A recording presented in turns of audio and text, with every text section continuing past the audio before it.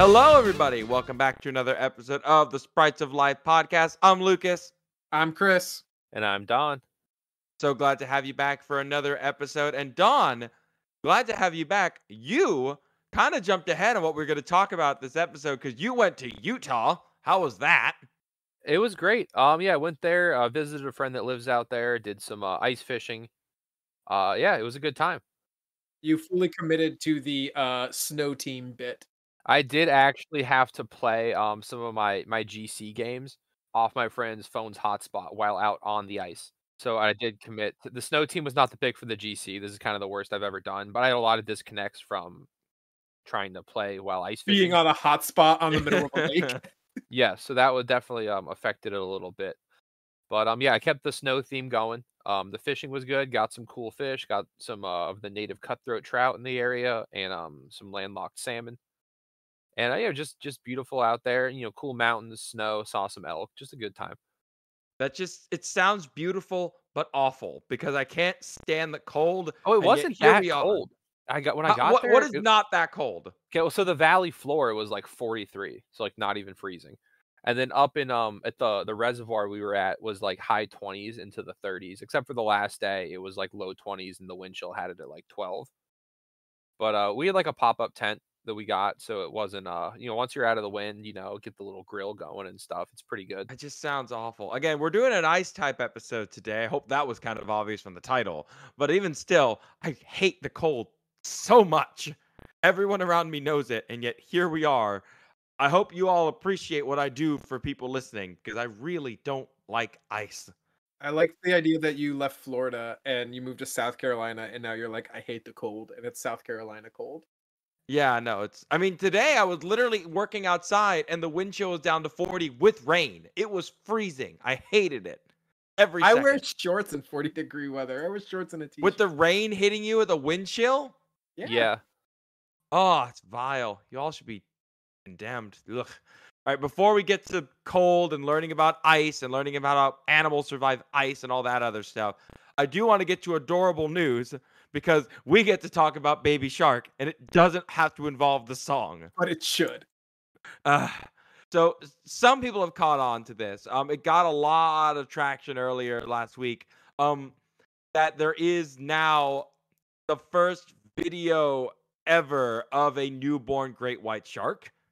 And that is incredible because, to be quite honest, And adorable. look at him. Like, if you've never seen the picture of him, like, the Live Science has a great little article about him. Everyone has the picture now. This photo was taken in July of last year, and the research paper that came out of it, the paper is called Novel Aerial Observations of Possible Newborn White Shark. That was only published on the 29th of January. So it's a relatively new article, and it's gotten through a lot of studies. It's really cool that it was being seen, and it was found off the coast of California near the border of Mexico. It's very cool. Like, if you look at it, like, it's covered in like this white weird fluid that is basically what is the nutrients for these sharks when they're inside the inside the mother. Then once they come out, they start shedding some of that off. So this is like newborn. This thing is so cute. And then they just casually, I guess they don't change color. They just shed that and then they take on their traditional coloring. Yeah, they will over time. They will eventually darken up and their body will get coloration. But this is huge. Great whites are a threatened species. So now that we know where they are generally, like where they could potentially be reproducing, there have been other studies that show that this area in SoCal has large female pregnant sharks in the area. If we can learn more about how these animals reproduce and where they're going, you could eventually use that information to help the species out. Because currently, great white sharks are very well known, and they also can get hunted, fished, and brutalized in other ways just because, well, Jaws. Jaws did not help PR of great white sharks. No, it did not. Everyone wanted their own Jaws, and then shark finning popped up. No, I honestly think this is really cool because any shark news that is positive and not about people getting hurt by them, fantastic for the species. Fantastic for all of the species of sharks out there. No, he's just a little guy. He's just a little guy. I mean, look at him. His tail's not even sharp yet. Like, the tails still have the roundedness of their embryo form. Like, it really is, like, a few days, if not a few hours old. Maybe like 1 day old at most, according to one of the statements that the authors wrote in. That is an incredible find, and I'm so glad that the general population is learning about it as opposed to just a bunch of science lovers. But no, I'm sorry, I'm just giddy. Look, he's just a cute little guy. Oh my goodness. But as far as gaming goes, I mean, it is February, so Pokemon Day will come up by the end of the month. We'll definitely talk about that. But apparently, over the weekend, there were a ton of leaks that came out about Xbox. Did you guys hear about those? You mentioned something about it, but I haven't really followed up on it too much. No, I've heard a few of them, but which ones are you wanting to talk about?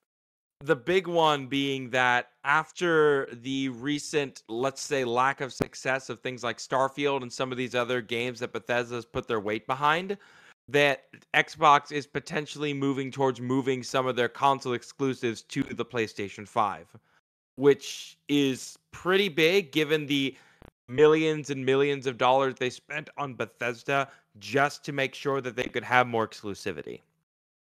And it's not going well for them. Do you want to guess how much money they spent on Bethesda just to make sure it would be like their exclusive to choose with? Take a guess how much money they spent. $1 million. 80 million. $7.5 billion to buy ZeniMax Media, the parent company. They spent $7.5 billion to make sure that they would have the exclusive rights to sell Bethesda games like Elder Scroll, Fallout to themselves if they choose. And now they're basically having to circle back for whatever reason to be, hey, maybe we should not be so exclusive so we can sell more stuff. It's not the biggest news in the world, but like people are joking like, man, who would have thought the day where we might actually get to play Halo on a PlayStation? You'll never play Halo on a PlayStation. And that's what I say. That's what I think as well. Like they would never allow it. But I mean, I still wanted y'all's thoughts on it because I mean we have at least one Xbox player here, so you're the one. Do you feel bad that you're not getting exclusive games? I don't, because I don't care about it because I typically buy both consoles. What I mostly am gonna be grumpy about are the PlayStation fanboys who are making comments about it because it's just like I don't understand, like, why is more people getting access to games a bad thing? Or why is it something worth deriding a company for? Like, sure, they're doing it for money. Sure, maybe it's not working out the way they planned. But why is more people getting access to games a bad thing? For me, I've always been a Sony boy because I like my Japanese games, and Japanese companies don't make them for Xbox. That's it. That's all it ever was. Nothing personal. But that's like, I don't know what reasons they have. It probably is money. It could be money, but they've all, like, Xbox has been making a big push for gaming is for everyone as their bit, so that kind of plays into it. But also maybe they're not recouping as much as they want to on Game Pass. So if they could make up some sales on PlayStation and Switch, then that might make up some of the Game Pass losses. And I would hate to see Game Pass change because I love it. Game Pass is probably one of the best things Xbox has ever created. So yeah, no, don't lose that. That's great. I don't know. It sucks, but at the same time, we almost always talk about Nintendo products, and if we're going to talk about console exclusivity and Nintendo, we're going to be at this a while. We are more likely to see the Halo on the PlayStation 5 than we are to see Pokemon on any other console. This is true. This is true. Yeah, they're more likely to let you play Halo on a TI-83 calculator than you are to see Nintendo giving that'd up be Pokemon's sick, rights. blasting the Covenant in calculus. Oh man. Yeah. All right. So I do want to talk about this because I do like doing these type videos, even though ice types are not my favorite. Honestly, they're not Pokemon's favorite either. There are only 65 ice Pokemon in the game. That's it. It's the least typage of any of them, even dragons. I was trying to remember back in Gen 1 because I first thought that other than I was like, other than dragon, it had to have the fewest types, and that was wrong. Ghost. Yeah, ghost. What was the other one? I'm pretty sure. Wait, how many psychic were in the first one? The Aggies, the Slowpoke, Starmie, Mewtwo, and Mew. And Abra, Kadabra, Alakazam, Mr. Mime, Okay, Jinx. so It's actually a lot of Psychic. Wow. Ice might be Drowsy third then? Hypno. Ice might be third most populated then, right?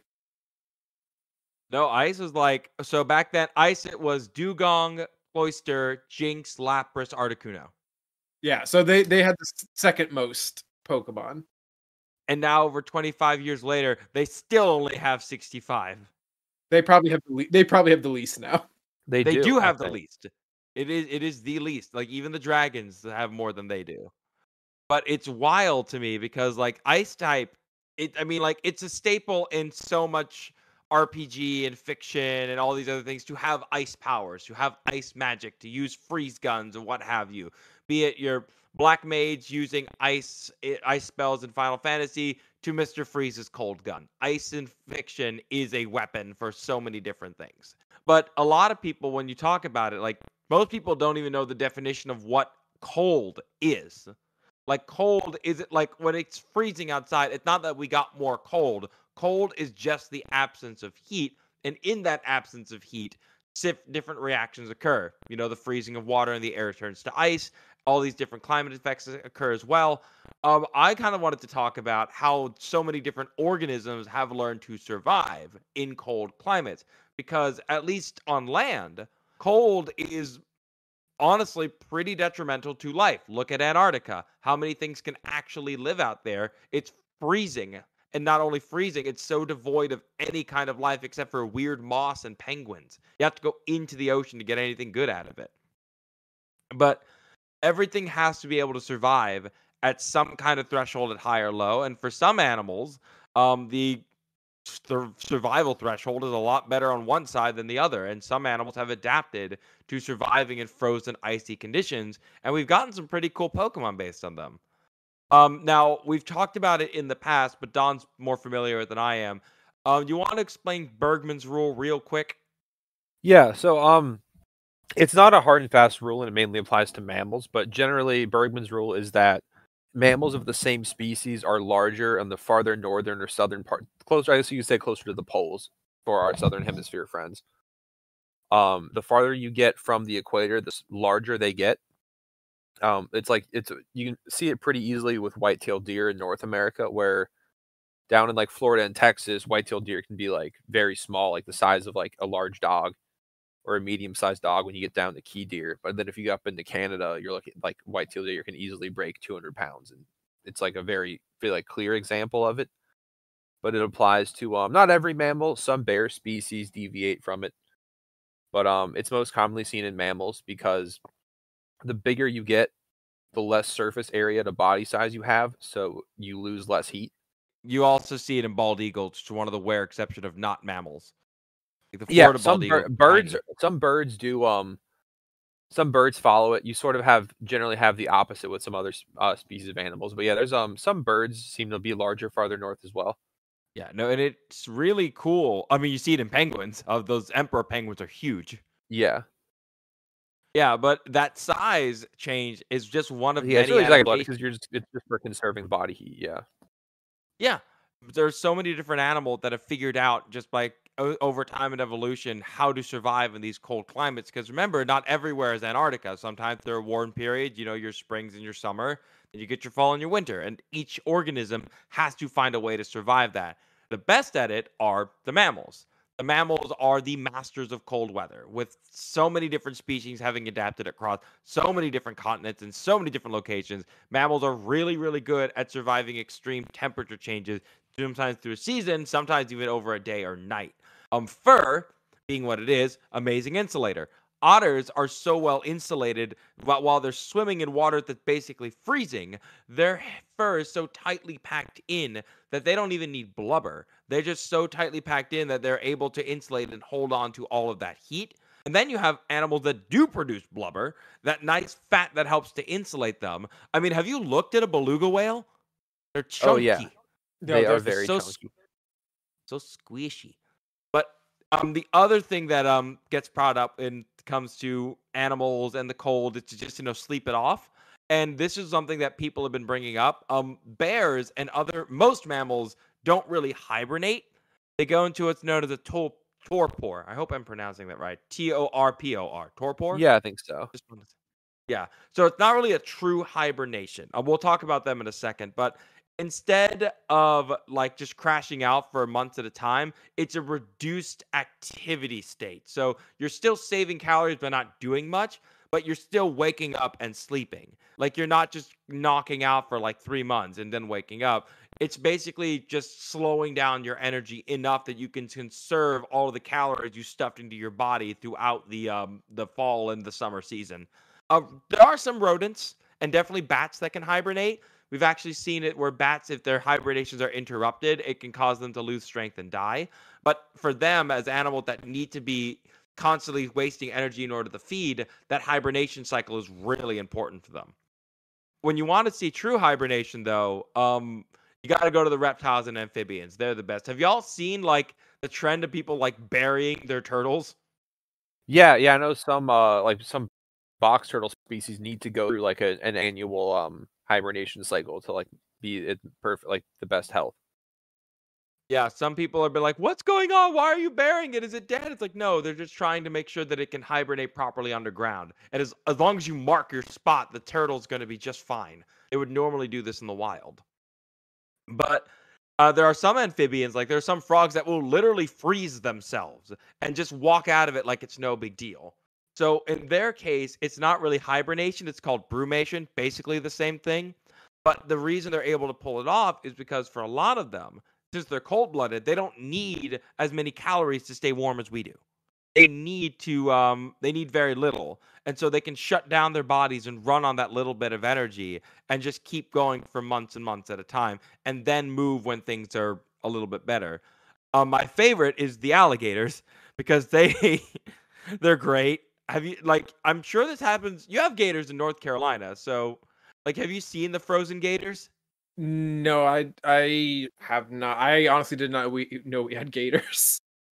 They can make their way up there. It's rare, but usually when things freeze over, the alligators are the ones who will stick their noses out of the lake, have it freeze over, and they can still survive there because as long as they're still getting air, they'll be just fine. So you just find you go to a lake and you see a gator popsicle just floating right underneath the surface. It's great. I mean, technically they are a cold weather reptile, so works out just fine. Are they waiting for the ice to thaw, or are they just like chilling? I mean, a little bit of both. Once it thaws out, they'll be able to get a little bit more motion out of it. But yeah, if they need to stay there while it's freezing, they can survive just fine. The reason they're black in color versus a crocodile that's yellow or brown is that black allows them to absorb more sunlight and they're able to survive those colder conditions. I don't care how terrifying a saltwater crocodile is. You throw it up in the winters of North Carolina, it's dead in a week. It can't handle it. It's just not That's what so it's built sad for. because our winters are so meh. Yeah, I mean, this thing is used to living in the Indian Ocean. It's not built for the cold of any kind. Now, Don, you've already got a chance to meet this firsthand with fish. I mean, don't get me wrong, the mammals are great on land, but fish are literally like made entire thriving ecosystems out of like a frozen, harsh wasteland of a water system. And how many fish did you catch in frozen lakes? Yeah, I over the whole trip, I think we caught around probably close to 40 fish, maybe a little more, I would say. I'm not going to pretend I know everything about the ocean creatures and definitely don't know much about freshwater. How are they alive? I mean, so one, it's these are overall trout species that are adapted to like very cold water. But I mean, one fish being a cold-blooded animal, that's some of which are adapted to very cold water, have it's almost like antifreeze in their blood. Their blood wouldn't freeze in temperatures where otherwise, like it would, given the fact that they can't thermoregulate. But some species of like polar fish have basically an antifreeze-like substance in their blood that prevents them from being frozen, even if the water around them in salt water is below like freezing, where otherwise the waters in their blood could. And fish, their metabolism just drops incredibly low in the winter, to the point where their heart might only be beating a few times a minute, depending on the species. So they can just exist with very, very little caloric requirements, especially when they're in bodies of water where there's just not a lot of nutrients like alpine lakes. What I'm seeing, like from all of this and from picking up all this information, is that most things that live in the cold are big, bulky, and don't move very fast. And honestly, that fits a good chunk of the ice types that Pokemon has put into the game. Yeah, it's the designs and the stat spreads of a lot of ice types are very unfortunate for how the type is set up from a game balance. I like hyper offensive ice types. Yes, but ice types and like the ice type is an amazing offensive typing. You hit a lot of very relevant types for good damage of great coverage. But defensively, ice is a pretty rough typing. You have some of the most weaknesses, and you're weak to a lot of very good types. And Game Freak really seems to love making low bulky ice types, which aren't really able to be bulky because of their typing. And when they do occasionally make a fast offensive ice type, like a Weavile or a Chain Pow, they're always extremely good, at least in their era. Yeah. I said the best bulky ice type is probably Glastrier, right? Yeah, or Ice Rider Calyrex. Oh yeah, say yeah. In my mind, same. But yeah, Yeah. Of the, I think they finally made a bulky ice type by just incredibly min-maxing it as a trick room Pokemon. And there are some other good bulky ice types. Obviously, Articuno gets a shout out. I know there's another one that Lucas wants to talk about that occasionally does stuff, but it's probably not the greatest. But yeah, like there's a few bulky ice types. With the Glastrier and Ice Rider were probably the peak of bulky ice types, and there's a few. We see Mamoswine. Mamoswine might be the only ice type to ever win the World Championships, though. Really? Yes, That's in impressive. 2013, Mamoswine won the World Championships. At the time, Landorus and Thundurus were on pretty much every team, and Mamoswine with I can't remember if he was Thick Fat or Oblivious, but Oblivious would have been nice because no, that doesn't block Confusion, just Attract. And Mamoswine could just Choice Scarf, couldn't be Prankster Thunderwave by Thundurus, and it could one-shot both of them with ice moves. So I think it was Arashimati used it to win Worlds that year, and it was just a great pick. That's nice, though. I mean, I loved Mamoswine. He was one of my favorite Pokemons to ever play with in Gen 4. So it's It's a nice to know very that cool some. Pokemon. No pun intended. Yeah. Well, maybe. But no, I do Yeah, think, yeah. and I think Mamoswine's not bad right now. It's kind of weird because it has such a huge HP stat, but its defenses are pretty low. But being immune to Intimidate is good, and Ice Ground is incredible offensive typing. So I could see it. It would probably be a little tough to use right now, but I definitely it could be solid. Anything that doesn't get intimidated by Incineroar is nice. And it can slap it with high horsepower. If they had given it Headlong Rush, it would be great. But it still has to make do. We kind of flowed on into it. So let's go ahead and talk about some of the ice types we brought up. So we kind of all decided to bring out one or two ice types. Chris, if you want to do yours first, because mine might get a little salty, and I like to start things on a positive note. okay. So I'm gonna start off right now, and I'm gonna say I do not know why this Pokemon is an ice type, but it is, so it counts. This is gonna be the least ice discussion in this whole episode because we're gonna talk about Mr. Rhyme. Boy, howdy, it sure feels like time for the Discord to collapse. Is it purely because of its name pun? It honestly might be because of the name pun. Like that might be why. Because overall, like Mr. Rhyme itself is based off of Charlie Chaplin and his character from the silent movie era of The Tramp. Are you all familiar with the work of Charlie Chaplin? Oh yeah, the man's a legend. Charlie Chaplin's one of the like original true movie stars that Hollywood had. He very much like transcended his humor transcended cultures like worldwide. People knew who Charlie Chaplin was. His character the Tramp, Lucas, passed the silhouette test that you always talk about, where he's got the baggy pants, tight coat, large shoes, bowler hat, cane, the toothbrush mustache. Like it's a very iconic look that people recognized all over. I think that one thing that is true in comedy is that slapstick humor is funny everywhere. Yeah, it's kind of has universal appeal. I've seen Which I think is chimpanzees laugh at it. I think that's why like he had a lot of success. A lot of success that he had is because of just the kind of humor that he was able to do in the silent era was very much like slapstick. But there's he he was born and raised in England. I think he actually learned or trained under the guy who popularized like the pie in the face gag. Fred Carno is his name. But that must I have will- been so wild to see for the first time, the first pie in the face. right. First And guy that's that- so, Yo, that's the man. That's the bro. That's him right there. Wow. Who would have thought cream pie not being eaten but thrown? we're talking like 1900, like Chaplin was born in 1889, so like 1900. Someone threw a pie in the face and was like, "Oh my god, this is the funniest thing I've It's ever like, seen." oh my god.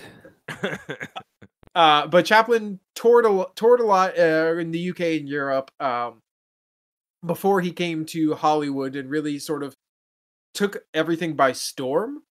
The Tramp character actually came up in his second film, so it all just kind of happened very, very quickly. But there was so many of the part of what's interesting too about the success that Chaplin saw is he was still making silent movies once sound entered the field.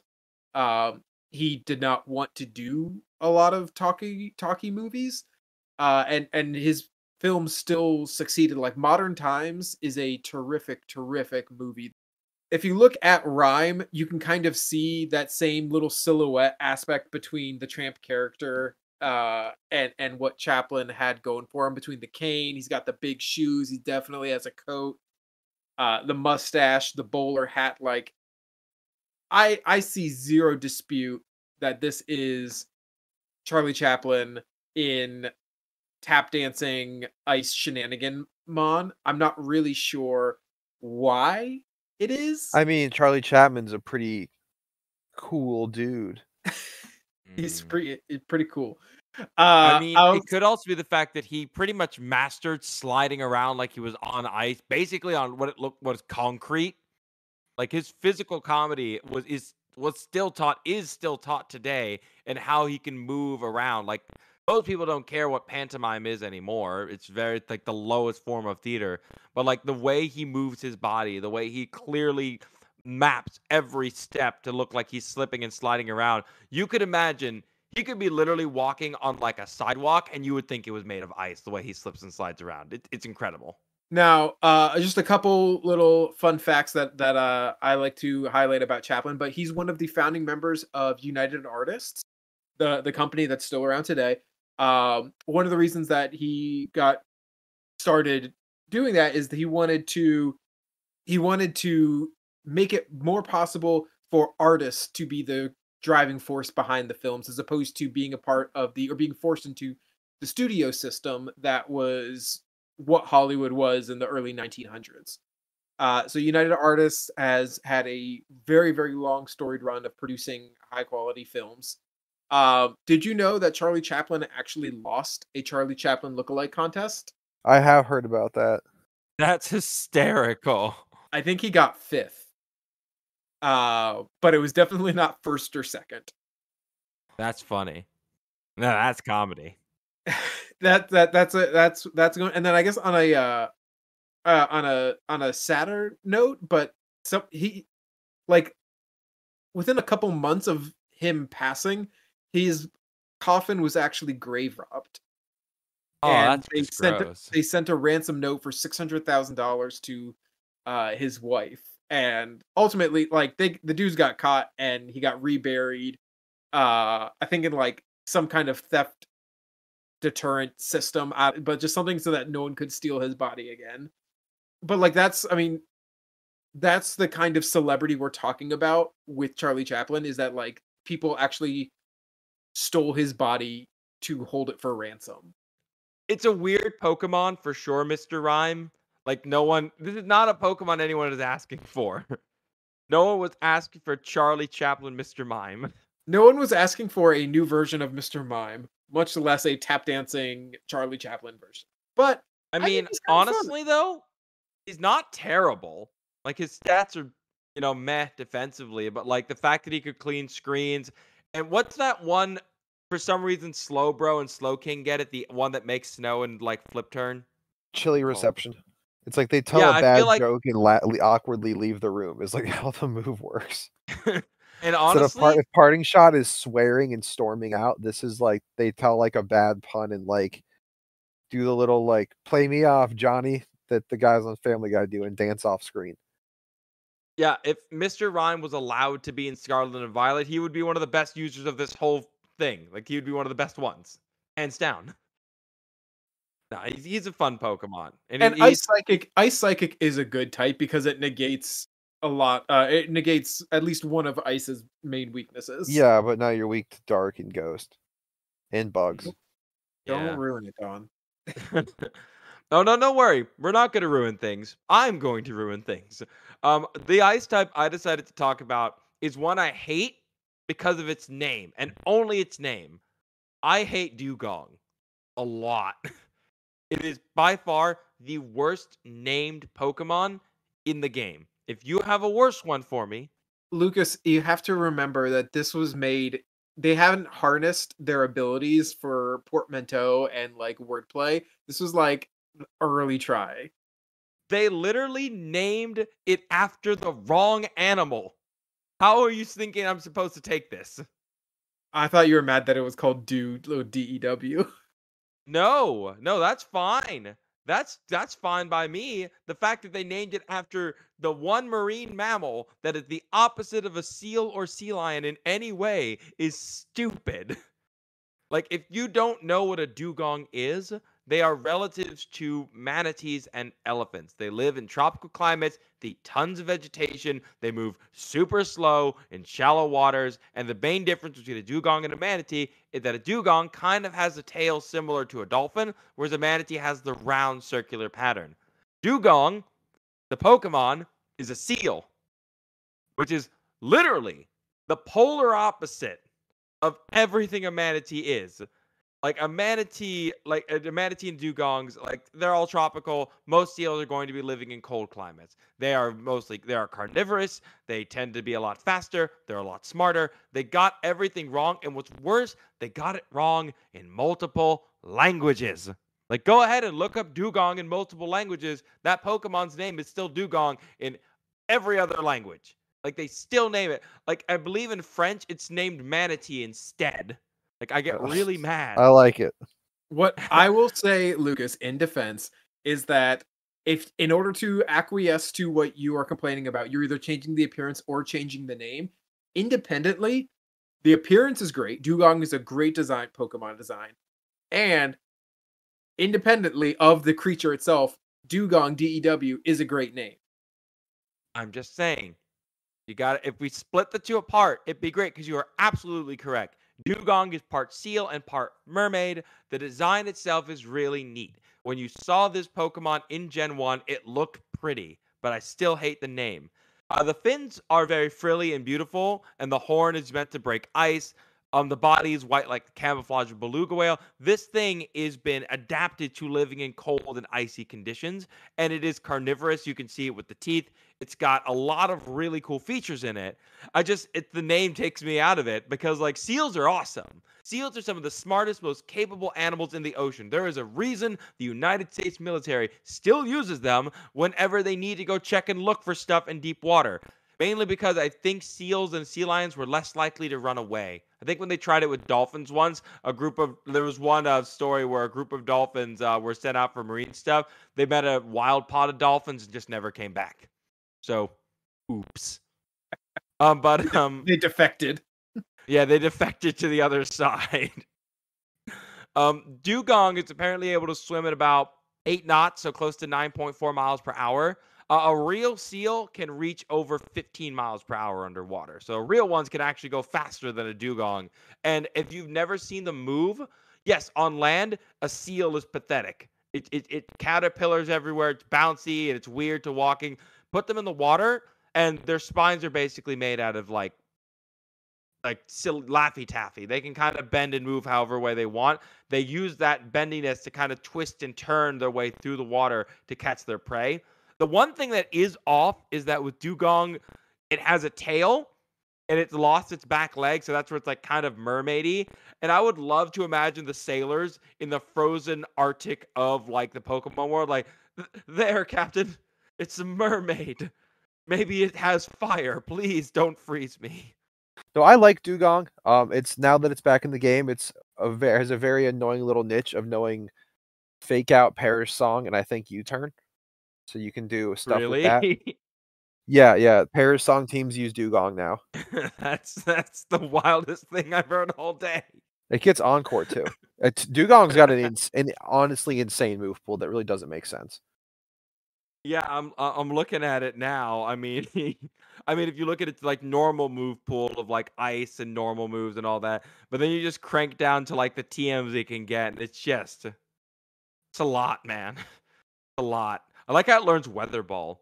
Again, one of my favorite weird little moves. And its stats are very much Gen 1. It was not there for the power creep. It hasn't gotten anything good. But like It was not, but I it's like got thick fat, which is a good ability. It's got hydration, which is a good ability. It's got Ice Body's pretty good. It's got not the best stats, but it can be annoyingly bulky. So it's clear that there's a place for it in the Pokemon world. And one thing I will say with the whole white fur thing, everyone knows what that's usually from. That's for baby seals. The reason that they lose that fur, that eventually they do develop their own blubber, in order to kickstart that process, seal fat, like the seal body fat content in their milk, is the highest of any animal. Would you like to guess how many days and how many months or how many weeks or whatever the seal has to feed milk to its baby? I'm gonna say it's gonna either be like 2 weeks or like 2 years. Okay, what do you think, Chris? 5 years. In these animals, it's less than a week. I Less figured it than was a gonna. week. I know it's super crazy calorie dense, so I figured it was gonna be either like weirdly short or like crazy long, just because they have to put on so much. Yeah, no, they'll start putting it off on their own, and when they start going to hunting, but like they get all their milk in 3 days because that fat content is so high. Like seals really do produce it. It's crazy. I guess that makes sense too, because it's kind of like you need to get them adjusted for the climate that they're in, like ASAP. Yeah, no. What they basically did for this Pokemon was they shoved a whole bunch of marine mammals from cold climates into a blender and hit puree, and we got this beautiful creature. I mean, again, it's a good design. It's pretty. It's got fun little moves, but I hate the name, and that's why I was wanted to talk about it. All right, Don, you're up. What frosty critter did you drag out for us? All right, I did a personal favorite. Can you guys guess? I'll give you each one guess. There's only 65. This is the best chances we have. It is not the ice table. Dang it. Mammoth I'll give you. You want a hint? I'll give you guys. I'll give you each a hint. Okay. It is maybe the worst typing in the game. Oh, oh no, it's the dinosaur, isn't it? No, Aurorus? Oh, It's no. not. there's a It's worse not typing. Aurorus. Aurorus is rock ice. Ice Dark? No. It's got 2 4x weaknesses. Ice bug. Snom. It is Snom. It is Snom. The boy. All right, yeah, Him. so Snom. I like Frostlass too, but I wanted to talk about Snom, and this is probably my only chance to. So Snom is a little guy, first of all. And Snom is based on a critters though. So there is the Jewel Caterpillar. Dalciridae is a group of moths, the Zygonoid moths, which have caterpillars, also known as jewel caterpillars. There's different species that have different colors. There's one that's clear and kind of silvery, much like Snom. They sort of have like little lumps on them, but those little lumps are like actually gelatinous spikes. And if like a predator, like an ant or something, tries to take a chunk off, they get basically a mouthful of gooey spike, and they kind of just have to deal with that while the caterpillar scooches away. I kind of want to poke it. Yeah, and they sort of mentioned that how it disguised itself as an icicle on branches, and that it uses the air to create icicle like spikes on its back, so it's also sort of has like a temporary spike being icicle as a defensive mechanism.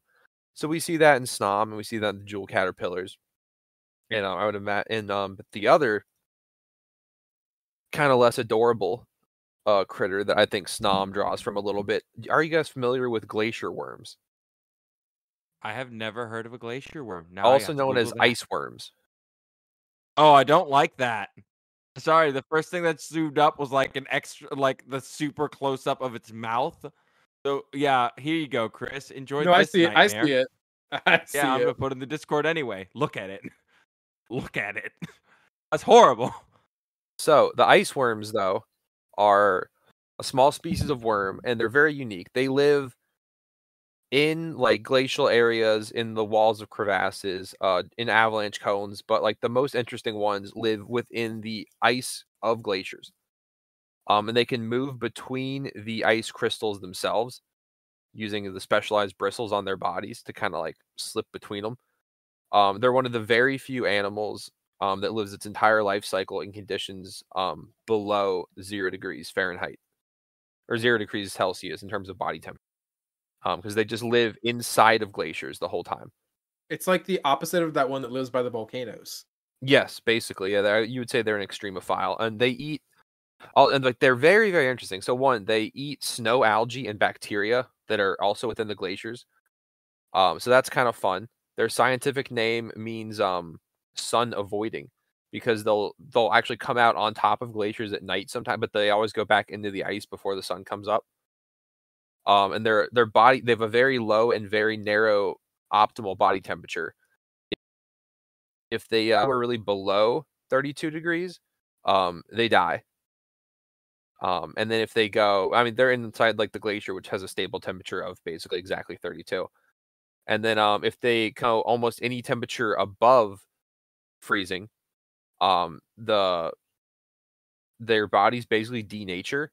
Like at just 41 degrees Fahrenheit, so 5 degrees Celsius, their structures dissociate and they just melt. Oh my god. That's horrifying. What? That's horrible. And that's actually how they tunnel through the ice. Some scientists believe they like travel through like microscopic fissures, and some things they sort of use some sort of chemical that like melts the ice around them, so they sort of like have a pocket. But like they max out at a couple centimeters, so they're very small. And they can be black, blue, or white, which is kind of fun. And they're very, very numerous. Like there's a glacier in the Northern Cascades, the Suiattle Glacier, and it's indicated to have like at least 7 billion of them. So there's a lot of them. Yeah. Yeah, you win. You win for most terrifying Pokemon. Enjoy your Yeah, trophy. this is a spooky. I did not appreciate you bringing this one down. I mean, they're I at thought the we were same just- time they're so non-threatening. If you just put your hand near one, it literally just turns into goo. That sounds really sad. It melts. I know, right? Like they just melt at 41 degrees, and if they go, so basically they have to be between 32 and 41 degrees at all times. That is, I know I have a coworker like that who likes the cold a bit too much. So yeah, I kind of want to tell him about this worm now, and I'm gonna do it tomorrow. Yeah, it's like Oh the my the lord. enzymes they use to digest and like inside their bodies, those can also just denature, like basically just a couple degrees above 32. So even before that, there can be like permanently damaged before they just reach full on melting. That is an extremophile. Like I And have, there's I like didn't even 77 of these guys running around species wise. Wow. You actually blew my mind today, Don. Thank you for that. Yeah, these guys are they're Kind of- super cool. Like no one talks about this. No one. Why are we the only podcast talking about this? This is awesome. I love this. Melty Let's tell worms some for friends about this everybody. tomorrow. Let's go. Everyone, look up the melting worms. All right. So last one, I kind of wanted to. I pulled up one last one because I like having four. It just rounds out pretty well. We have to talk about the ice type, the iciest of all ice types, because we probably won't get a chance to talk about them in any other category. What are your thoughts on the Reggies, specifically Reggie Ice? I like him. I think I had a dream once they got Meteor Beam, and I was really excited. And he does not, in fact, get Meteor Beam. I think Regice is my least favorite of the original Reggies, but he's cool, I guess. Well, his puzzle was the one where you just had to stand in the middle of the room and not move for like 20 minutes. Yeah, he's kind of a jerk that way. I loved the Reggies though. The little side quest was so cool. Yeah, I'll be honest. The kids these days won't know how good it was when they got Reggie Draco and Reggie Lecky. It's like, oh yeah, just show up and touch the thing. No, you had to learn Braille. You had to learn Braille. You had to bring a Waylord. You had to get all this stuff right, and that was awesome. Now the kids are like, "Oh yeah, just use cut on this door. Just knock it. Just play a little flute." Like, no, no, no. You have to go learn Japanese sign language or whatever you need to do for the next quest. Like, figure some other language and then they'll learn this because it was way more fun when we were kids.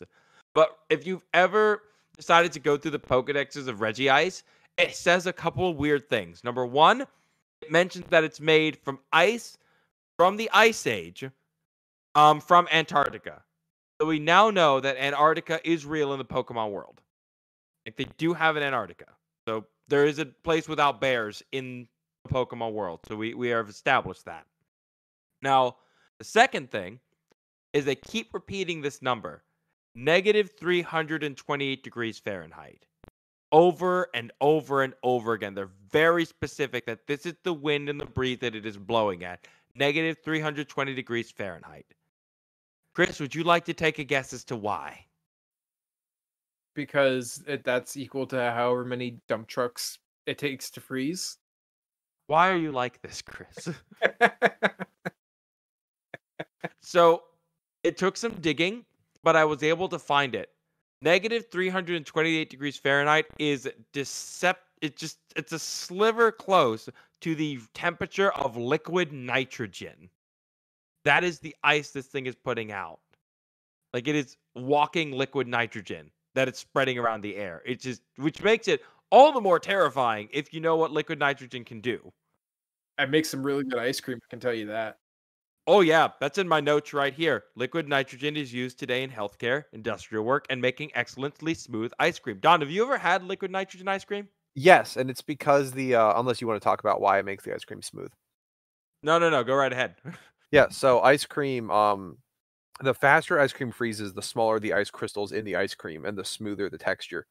So by using something super cold like liquid nitrogen, you get ice cream that's has much smaller ice crystals and is much smoother. It's really good, and it's a reason it's a lot harder to get because liquid nitrogen isn't exactly a joke. This stuff is pretty harsh. I mean, in the Pokedex, it says that Reggie Ice can like freeze you instantly. Liquid nitrogen is it doesn't even do it instantly, but how liquid nitrogen works, like, I had to look it up, like what exactly happens to someone who gets dunked in liquid nitrogen.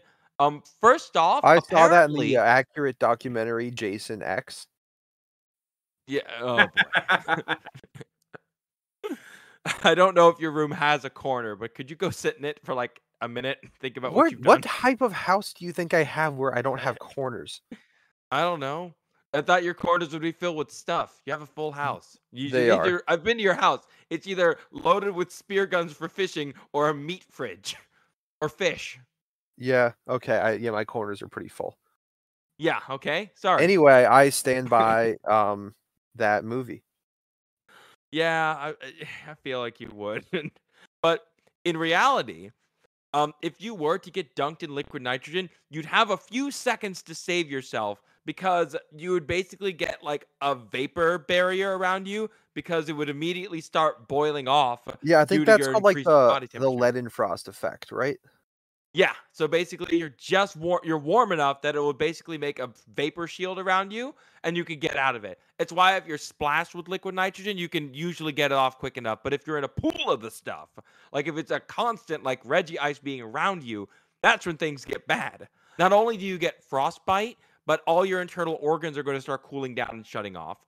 And then, worse, all the water in your body is going to start freezing and expanding and rupturing every cell and muscle strand you have. You pass out in agony and die within less than 5 minutes.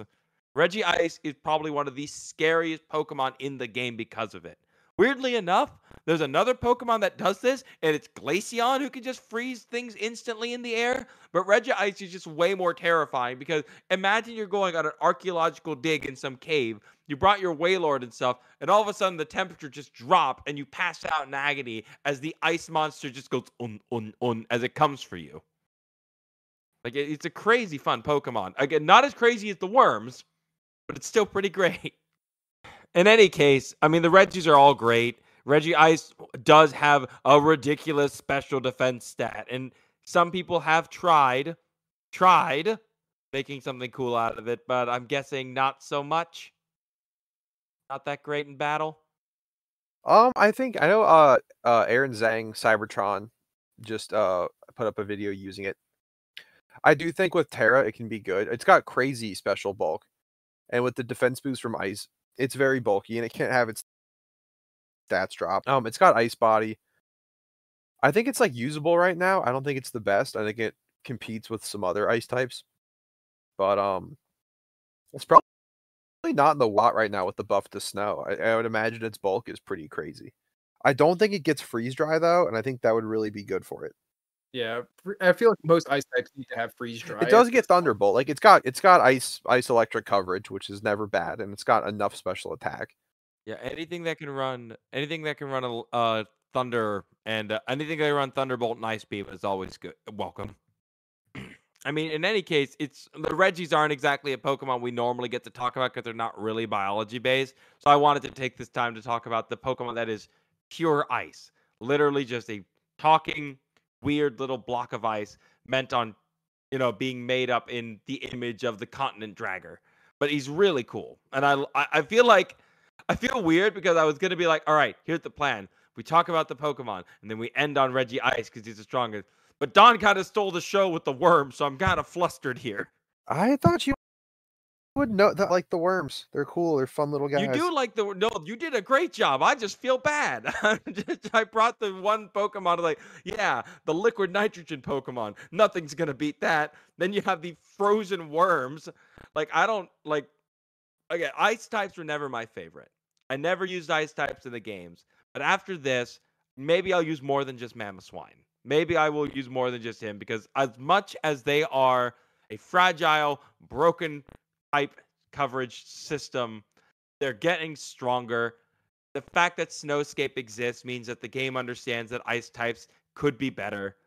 There are some really good ones out there. And their designs, there aren't like, I'm scrolling through the list here. There aren't really any bad designs. Yes, there is an ice cream Pokemon. We know the joke. Get over it. But everything else here, like, most of these are really good. Like, the designs of them are unique. And they really attach not just to the fact that they're ice, but they really slant on to, like, what exactly cold they're talking about. From icebergs to frozen worms to Charlie Chaplin. Like they did a really Baxcalibur. Baxcalibur's a cool dragon. Oh, we have a kaiju episode in the wings for when the next Godzilla movie comes out. We are 100% doing kaiju Pokemon because that thing is rad. So sick. But in the meantime, I think that's all the time we have for the ice types. I do want to thank you guys for joining me in this fun little romp of learning about these critters. So thank you for bringing your monsters. Always appreciated. If you guys are ever interested in us talking about a different type or a specific group of Pokemon, let us know. We're on our Discord. We're always listening whenever you guys leave something, and we'd love getting a chance to do these talks with y'all. I mean, again, guys, thank you so much for bringing your ice type Pokemon. I love it. Oh no, thank you. This was a fun idea. The worms Actually, are just gonna, Lucas is gonna sleep with the lights on tonight, and he's gonna put the heat on. He's like, they're not gonna get me. The worms won't get me. The worms won't get me. Not me, not Someone's the gonna worms. offer him an ice water tomorrow, and he's gonna smack it away. No! Oh, look at that, Lucas. It's below 40. Don't you say it. Shh, shh, shh. You hear them? They're wiggling. The worms don't melt. They won't They're be in melting. the walls. They're in the walls. They're in the goddamn ice walls. Honestly, I'm excited for honestly, Glacier Worms sounds like a sci-fi original movie too. There were a few about glacier disease worms. I remember Ice Spiders. That was a good one. Ice Spiders was a good one. Yeah, no, that was a really nice one. I'm sorry, we're getting off track. If anyone wants to listen to us talk more about Ice Spiders, please let us know, because we will, and it's fun. Until then, have a great rest of your day or night. We'll see you guys in the next episode. Bye, everybody.